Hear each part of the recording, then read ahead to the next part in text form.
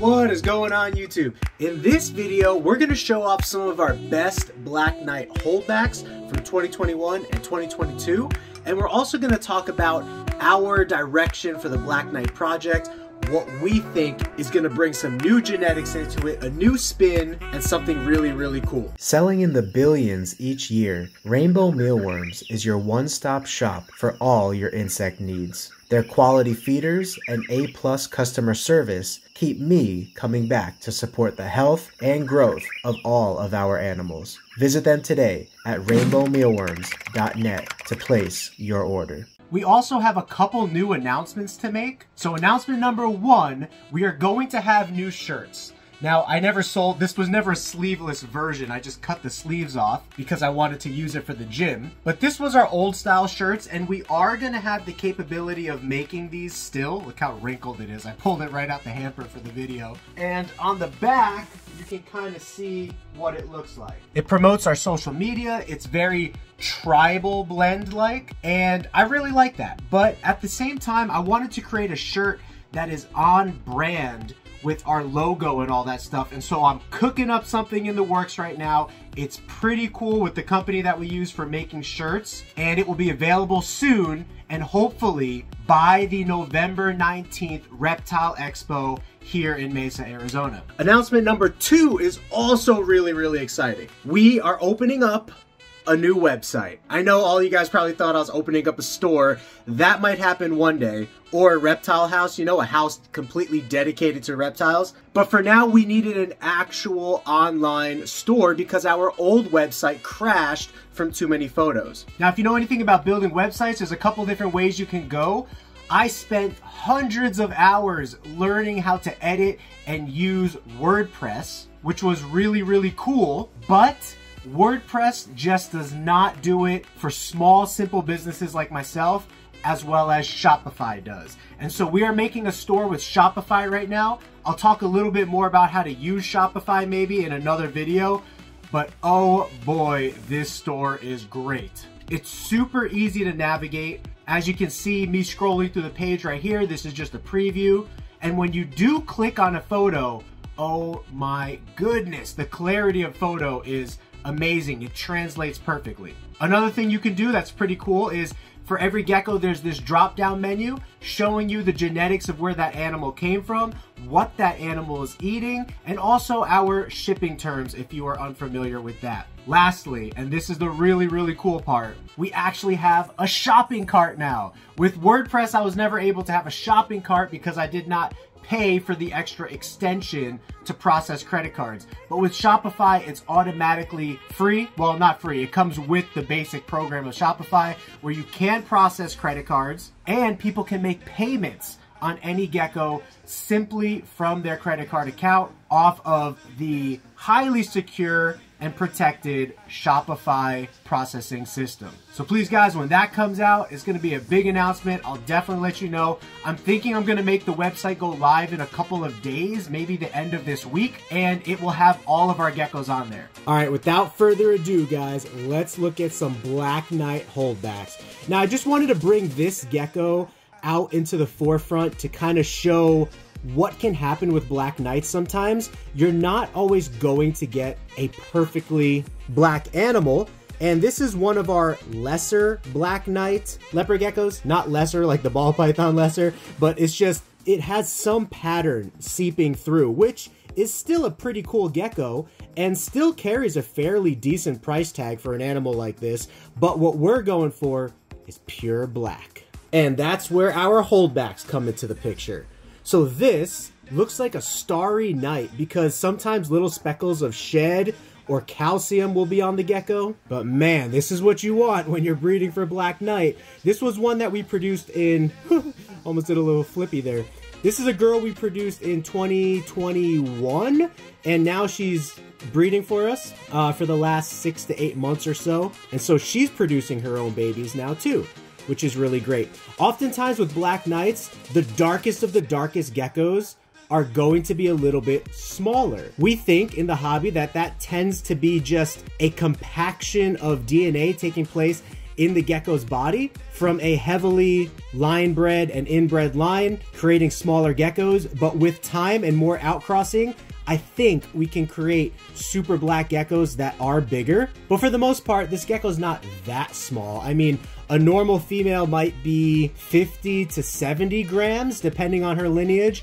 And a typical Black Knight female is gonna be about 40 to 60 grams. So maybe on average, 10 to 15 grams less than a normal leopard gecko. Talking about size, here's a holdback leopard gecko we produced that is not pure black, but I would rate this an 8.5 or 9 out of 10 on the black scale. But look at the size. This is a female.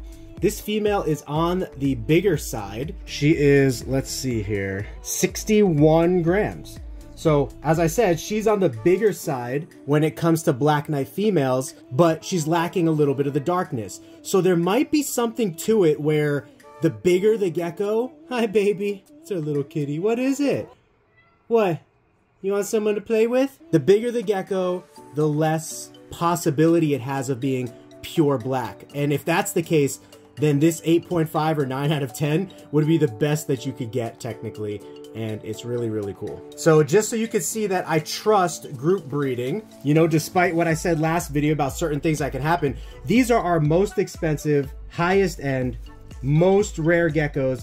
And I still have them set up in groups of 3 or 4. The 4th one's right here in the corner. And so you can see that for a larger scale breeder, a group system is going to work fairly well. Even for your higher end projects, you just really need to keep an eye on which geckos are being aggressive and which ones aren't. Now, I don't know if this is a size thing because Black Knights are a little bit smaller than other geckos, but I have not experienced any aggression with 20 or 30 of the pure Black Knights that we have. In groups of 4, I have not experienced any aggression with those compared to tangerines, white and yellows, wild types, those kinds of things that I have experienced some levels of aggression with different geckos that I have to remove. But maybe the Black Knights are just so inbred that it kind of bred out the aggression out of them, which is pretty cool. So again, this is one of our few groups of pure Black Knights that we have that was bred to pure Black Knights. Here's another group of pure Black Knights that we have, and I think I wanted to, woo, that one pooped right in my hand.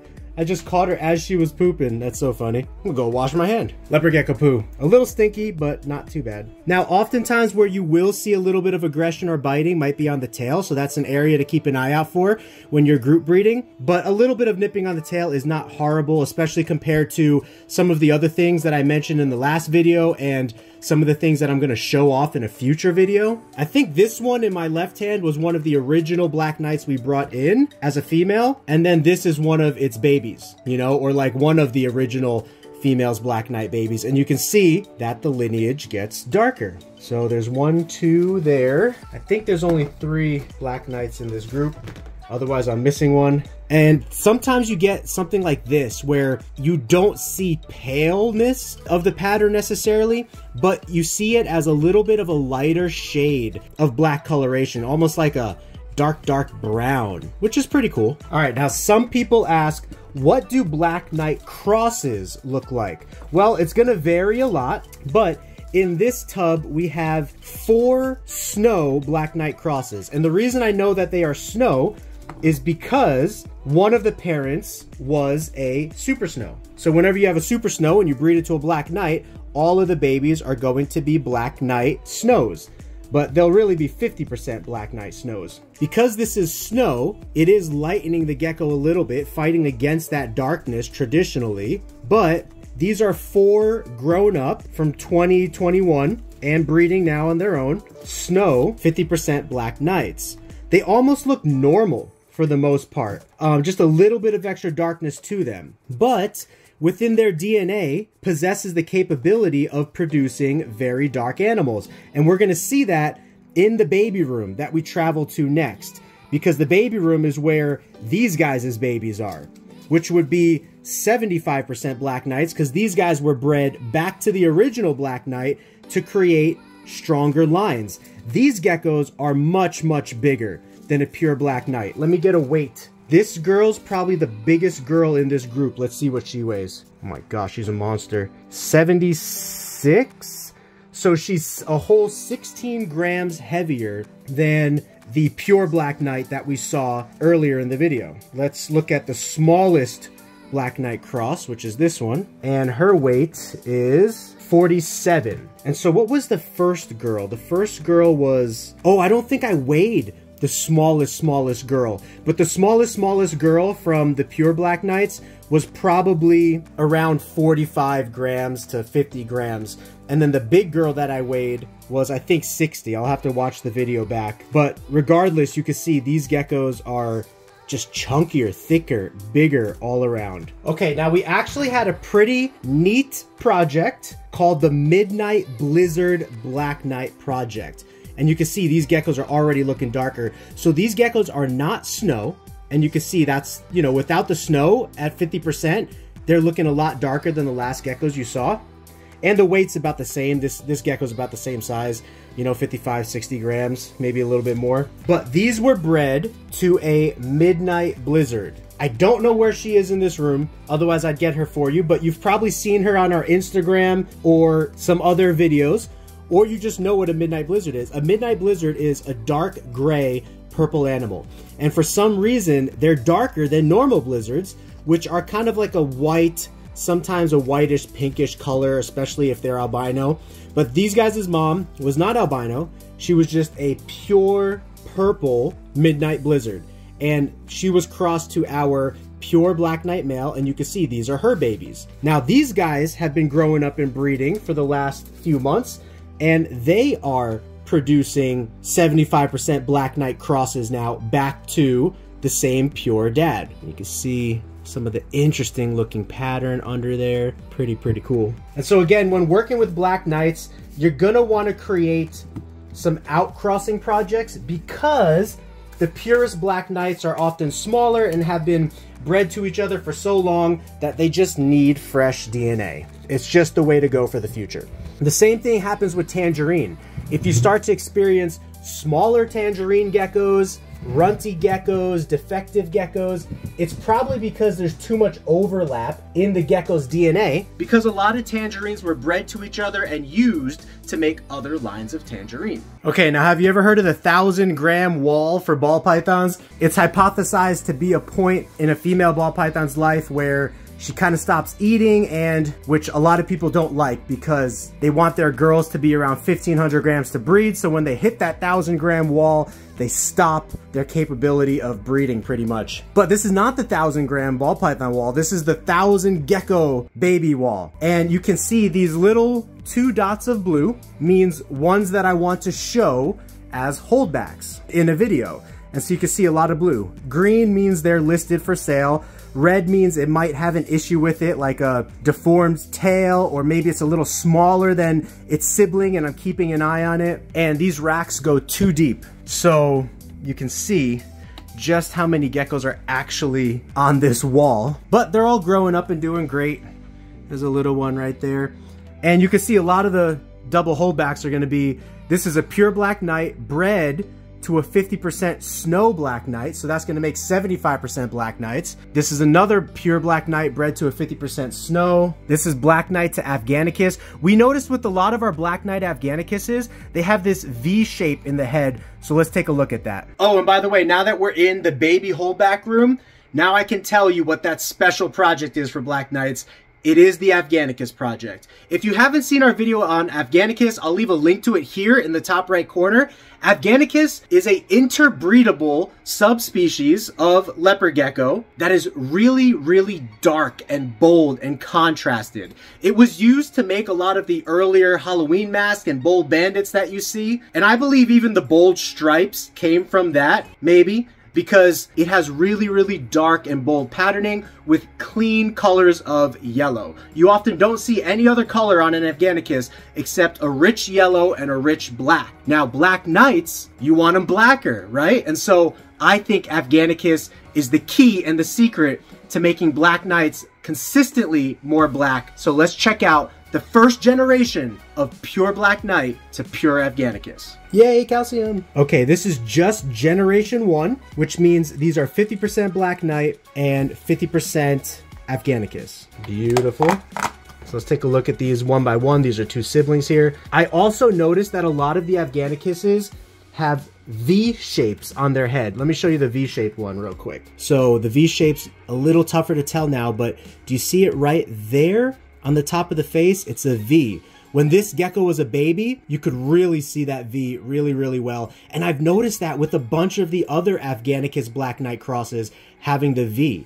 So that just might be a trait or a symbol. There, you can see the V a little better. It might be a trait or a symbol that's going to come along with the Black Knight Afghanicus project a little bit more frequently. So as you can see, since this is not a pure Black Knight, it's obviously lacking a lot of darkness. However, Black Knights don't fully come into their color until they are 5 to 6 months old anyway. And these geckos are only a couple months old. So time will tell to see what their darkness level is going to be. Here's the other sibling. And I incubated these all to be female pretty much so that I could breed their dad right back to them. And another thing that the Afghanicus is going to offer is fresh DNA. Remember I talked about Black Knights being inbred and needing to be outcrossed? Well, it doesn't get more outcrossed than breeding them into geckos that have a slightly different set of DNA, like the Afghanicus do. They are a subspecies from Afghanistan or wherever the Afghanicus comes from, is slightly different set of DNA than the normal Macularis. And so that's going to offer more genetic diversity for the Black Knights to experience less inbreeding issues. Now, since I'm all about outcrossing, this was a Black Knight that came from Turcmenicus background, which is also looking really, really good. Nice. That dark, cloudy, hazy look is really good for Generation 1. That means there's a lot of darkness in this gecko to be bred back to its dad and create really, really dark babies. So this is Turcmenicus and Macularis with Black Knight. While we're in this section, I just want to show you a couple more Afghanicus Black Knight crosses because they just happen to be in this row. And everyone's going to be a little bit different, right? So you can see this one's actually looking a lot darker than the ones I just showed you. And this is just a Generation 1. You hear him screaming. This is just a Generation 1 Afghanicus Black Knight Angry Gecko Cross. This line we're breeding for hostility and anger and war. No, I'm just kidding. Sometimes leopard geckos just are that way, you know, but they calm down over time. So anyway, pretty cool gecko. Generation 1, 50% Black Knight, 50% Afghanicus. And its sibling, a little bit more traditional looking, just like you saw. So this will probably be it for me showing you the Afghanicus Black Knights. Now I'll show you some of the pure Black Knight crosses and outcrosses that we have going on. But really excited for the Afghanicus project. I think the overall darkness and spotting and boldness of the Afghanicus DNA is going to offer a lot to the color palette of the Black Knight Gecko. So here's a couple interesting sets of babies. Fasciolatus is another subspecies like Turcmenicus and Afghanicus is in the leopard gecko world. And these are actually Fasciolatus Black Knight crosses. I just came across them. So I was like, well, I might as well show it, you know? Fasciolatus is often a more snow-like, purple, lighter gecko in coloration. But the really unique thing about Fasciolatus, the pattern doesn't start until way up high, like near the shoulder blades of the animal, for like a really nice expression pure Fasciolatus. So, wouldn't it be really cool to breed Fasciolatus into Black Knight and create a gecko that is all white on the sides and just has a strip of black, dark black pigment going down the top of its back like a racing stripe? That would be the goal of this project. So this is Fasciolatus Black Knight. And since I'm in this tub and noticing they ate all their food, I'm gonna give them more because we want them growing nice and big and strong and fast. This is Generation 2 Black Knight to Black Knight Snow. And it's a really cool example because one is a snow and one isn't. And I can see the snow is white right here. So we took those 50% Black Knights that you saw earlier in the video that were also 50% snow, and we bred them back to the Black Knight dad, and this is what we got. More screaming geckos. I guess Black Knights like to scream a lot. No, I don't know. It's just the luck of the draw. This one actually might be snow. They both might be snow. But this is now a freshly outcrossed and then bred back to the dad. So it's 75% of the dad's genetics and then 25% of other genetics to make the gecko overall bigger, better, healthier, but still maintain its darkness. That's what this gecko is right here. The other one is a little bigger, so we're gonna show this. Maybe slightly bigger, but you could see the white snow marks as well that are in between the pattern. We might sell a couple of these, but if I just hold these back and breathe them back to the dad again, look at all that pattern that is kind of like manipulating through the gecko. Super, super cool. Almost like an hourglass or diamond. Really interesting and neat design. Look at that on the tail. Going down the sides of the tail even. Man, the Black Knight is just a beautiful project. So those are 75% original line Black Knight and then 25% new genetics for better, stronger, healthier, less defective babies and animals. And oh man, this one's so dark I can't even see it. This is pure Black Knight bred to 50% snow Black Knight again, but look at the variation of this gecko compared to those last two you saw. This one is pure black. And that happens sometimes, you know, so this also is 75% Black Knight and 25% stronger genetics, you know, diverse genetics, but it's pure black, you know, so that's essentially what you want. You want pure black geckos with new genetics in it, outcross genetics, so that you can have bigger, badder, stronger babies and animals for the future. What, sweetheart? The cat is trying to get into the sailfin enclosure. What are you doing? She just likes to squeeze anywhere she can. What, do you see a fly, or are you thinking if you could go up there? She does this cute thing to try to figure out if she could jump on top of something. She reaches with her paw and like touches it, and if there's like a paw's width of room, then she'll jump up there because she knows she could fit her body. So funny. Cats are hilarious. Alright guys, well, to keep this video somewhat size-wise manageable, I'm actually going to end it there. There were some other Black Knights I wanted to show, but I could always show those in a different video. It's pretty much what you just saw. Afghanicus crosses, pure Black Knight, so Black Knight to Black Knight, and then 75% Black Knights. Black Knight to 50% Black Knights that are Snow, Tangerine, and Midnight Blizzard. And they're all creating some really cool stuff like you just saw a second ago in the video. Kat is in here. She loves coming into the gecko room and just looking out the window at the birds. If I open the window, she will chirp at the birds, and if I remove the screen of the window, she'll jump right out the window. So anyway, thank you guys. It's been an awesome video getting to show you guys some of our Black Knights, Talk Black Knights. That's one of our most favorite projects around here, and it's a project that I think is going to go super far in the leopard gecko world and help leopard geckos stay super relevant, moving in the forward direction of the hobby for the next 5 to 10 years. So thank you guys so much. I'll see you in the next video, and until then, have a geeky gecko great day. Peace!